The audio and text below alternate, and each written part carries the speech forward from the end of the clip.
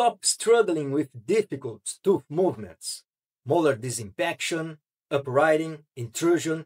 You need at least one segmented technique that delivers predictable, controlled force systems for each case. My go-to tool, the rectangular loop, the most versatile tool in orthodontics. But it only works if you know how to make the right bends.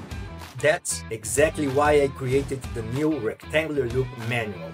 You will learn how to fabricate a passive rectangular loop, how to add first and second order pre-activation bands for the exact force system you want, and how to verify clinically with a quick trial activation before you tie it in.